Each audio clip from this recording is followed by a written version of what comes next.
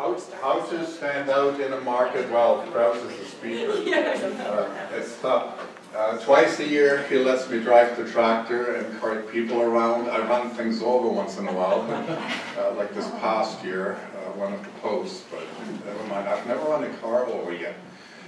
That's part and parcel. I actually give a tour of how we grow this stuff. You have tours running most weekends. And there is a narrator on there, but twice a year they get to have a real professor from the university doing the tour. And I've had entire busloads of Asian tourists wanting to take pictures with me. And I'm not a people person. So, very interesting stuff. So I'll said just about everything I wanted to say, so this will be really short and sweet, and then I can get my flight back home. I have to use that picture again, and this time I'm saying if it was as easy as that, if all of the berries would look like that, we wouldn't have to advertise anywhere. They would sell themselves. And strawberries are, up until we're going to grow hascaps more, the blue honeysuckle, which comes in even earlier. The flowers are open in February already. I still haven't figured out how they even pollinate. There's some fungus gnats out there at the time, but after that, I have no idea how they pollinate at that time of the year. They are going to be earlier than the strawberries, but strawberries the first fruit, so everybody runs for the strawberries. So it's, to me, the most important fruit. I don't care what the numbers say. If it wasn't for that lead-in fruit, I'm pretty sure we wouldn't have the market that we do have during the rest of the year. This has been traditionally, for probably thousands of years, when the Romans had to, at the most ridiculous time of the year, have to have their fill of strawberries. Even then, they were the small fill. They were the ones that started the season. So again, you want to start with a strategic plan. The whole thing, you want to set out, Alf says it so nonchalantly, and then we do this, and then we do that, and then we do that. He has consultants that help him with that. He has sat down with the entire office staff to plan all those things. You've got to do the planning. There's a lot of thought behind that, a lot of intricate negotiation of how can we do this while we're at the same time doing that, and there's the other, and so on. All of a sudden, I don't even have enough parking spot for my people, my workers.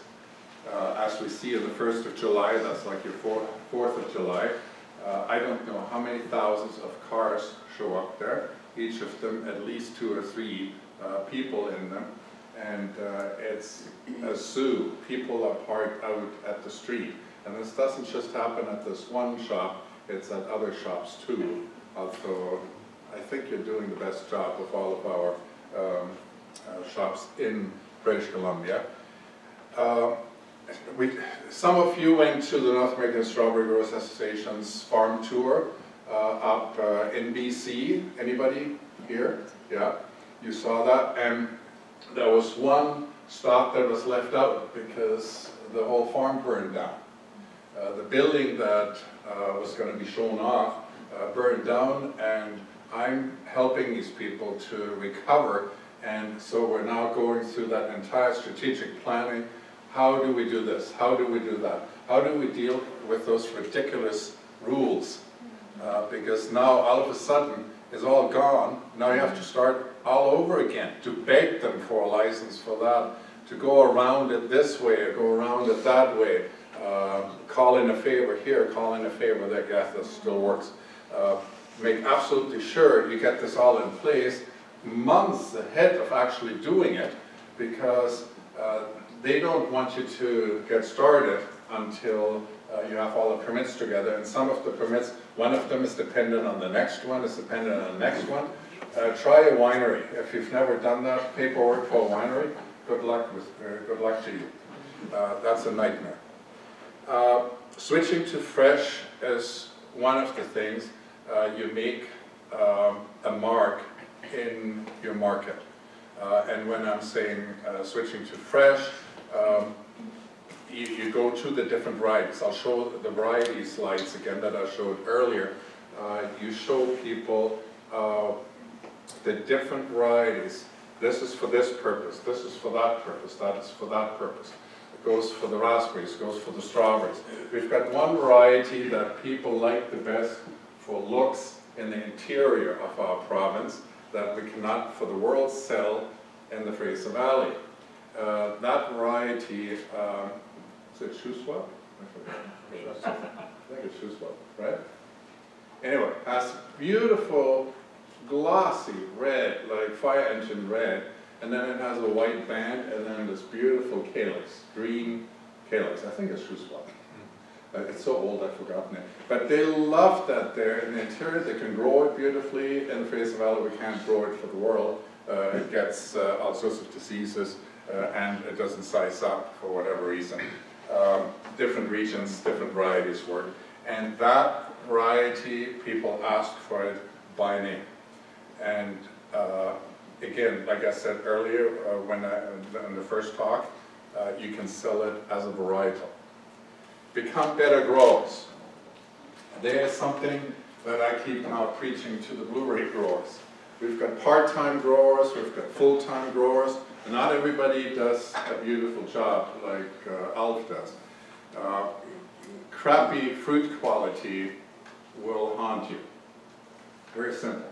If it's the best fruit quality, there will be word of mouth, and people will talk about it, and people will say, have you seen that fruit over there in that market? And consumers are very fickle. It spreads nowadays, it spreads within hours. If there's something wrong with something, it spreads even faster, within minutes. You know how that goes, going viral, etc. Out of season production, very important. You want to stretch the season out if you can stand it. I'll set that already. If you can stand it, having people there so long and looking at the picking, etc. Don't let somebody else go into that market. You have to cover that market. You can set yourself aside by having something that normal farms do not have. And that is before the season, you have some fruit, and after the season, you have some fruit.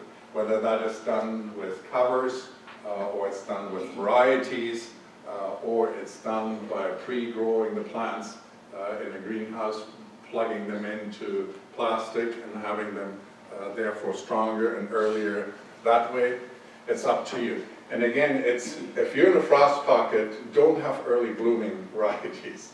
Right? You got to watch that to your microclimate. Somebody asked me once in an arbitration, do microclimates exist? And I looked at the person, that is the most stupid question I've ever heard, of course. So you got to trim it to your microclimate. Value added, I've talked about that enough, and I can't say enough about it. Value added, value added, value added. You got to do something with the product. I've talked about, I was going to talk about, and then he asked me about pizza. But I eat 30,000 as half of your pies too, as we can clearly see, right? I'm a good customer. You should check that one day. Pacific Northwest breeding programs, our collaboration, and now I'm talking about standing out as a region by itself. We are known for the quality of our berries. We're known for our varieties. We're known for producing the best. That is another way to set ourselves apart from a grower in Florida, in California, in wherever, or anywhere else in the world, from, let's say, from Chile. Yep. The new varieties, I will show the variety names again. I'll skip over those. Collaborations amongst the growers, I've talked about that. Cross commodities is a fantastic way to set yourself apart. I go to some other farm markets and I find his product actually on the shelf there on the farm market. The same price actually as I find it with them. So something good is happening there, and I like to see that because whoever shows up has to go on a farm tour, farm market tour with me. and I'm showing them all, see, this is from that farm, that's from that farm, etc.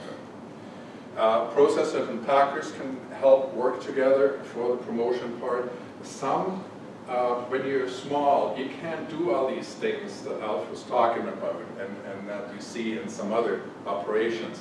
There is some custom packing available, and there's some custom making nice boxes for yourself to set yourself apart, etc. So tie into this game.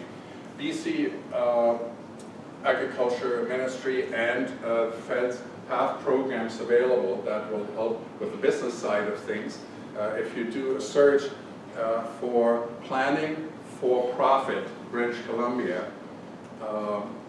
you will actually find the same kind of sheets that, what was his name? I forget, Clark did. We have those online too. The strawberry one is really fresh. It's 1990 something, I believe. But the blueberry one is more recent, okay? Is this a strawberry conference? Okay. I didn't vote earlier.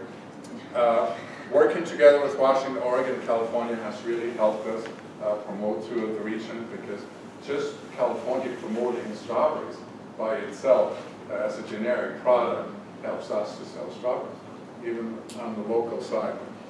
That's compared to the rest of the continent, compared to the rest of the world, because we're now dealing with a global market. And if you think, oh, I'm too small, no, no, no, it affects you too. It affects you on the supply side, and it affects you on the sales side. I leave the consultants out. I'm actually working with school districts to promote eating agriculture products that are close to us. We have a program in our schools, and you can push for that if you haven't got it already. I'm done on that.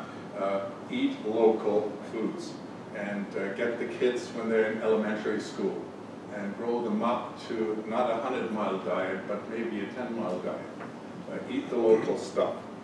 I'm going to skip the varieties because we've talked about them enough, especially the denutros. A few other things is when you're starting a crop, this is a different example. I couldn't fast enough find a good example. When people are planting blueberries, they usually in the first 2-3 years, they grow strawberries in the middle. And I hate it. You know why? Because they don't require the same sprays. They don't require the same fertilizer. They don't require the same irrigation. They don't even require the same pH. I hate it. So be careful when you do stuff like that. They don't like each other. We're working on canopy management, plant growth regulators to manipulate the plants even more, to get the fruit at the right time, to make a plant more efficient, to stop the runnering, for instance, of the denutros. We found a way to stop the runnering, and we found a way to turn it back on for the nurseries to have their runners. So with naturally occurring plant growth regulators. So this is not gene splicing or anything like that. It's still something that's acceptable to consumers. The rest of it I've talked about. The next step from Tom W. and Tom S. Growing in the greenhouse. This was a fantastic one, and they allowed me to participate in that because they had nothing but problems with fertility. And guess what the major problem was in there? Calcium. Okay, that's why I'm harping on calcium all the time. It wasn't just calcium, but it was also boron, manganese, etc. Those micronutrients.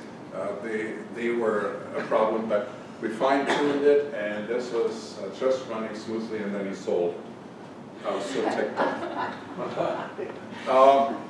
The next stuff that we're looking at, especially here, is the green chemicals to support the plants themselves having their own defenses cranked up, and to use more natural insecticides, fungicides, even herbicides, or make herbicides completely irrelevant to us, let's say in the greenhouse, on the tunnels, etc., with the matting, that we can use the different kinds of mattings.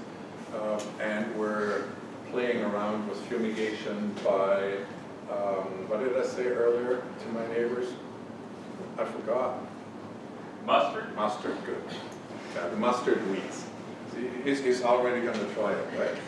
Yeah. All right, so big time here. Natural oils are coming more and more to the foreground. I wish I had the EPA Green Registration Program in front of me, because you have some of them already.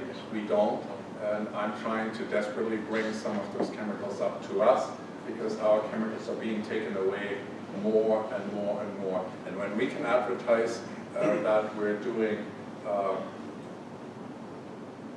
not harsh chemicals anymore, we're only doing those wonderful green chemicals that everybody else, including the organic growers, can use, we're going to stand out in a crowded market. And typical Canadian, I misappropriated a mountain in Washington State. Okay, that's it for me. We have one more speaker in this series. Yep. What about the SWD? I haven't heard anything on that. SWD, spotted, Yeah. spotted ring Drosophila, is a relatively new pest. It's not new anymore. It goes in all of our soft fruit. And it's a tremendous problem because we really don't have any chemicals to deal with it. We were almost completely chemical free before we got that darn insect coming into our continent. And we're dealing with it with trapping, etc., etc. If you want to know, Tom, do you want to give the link out right now?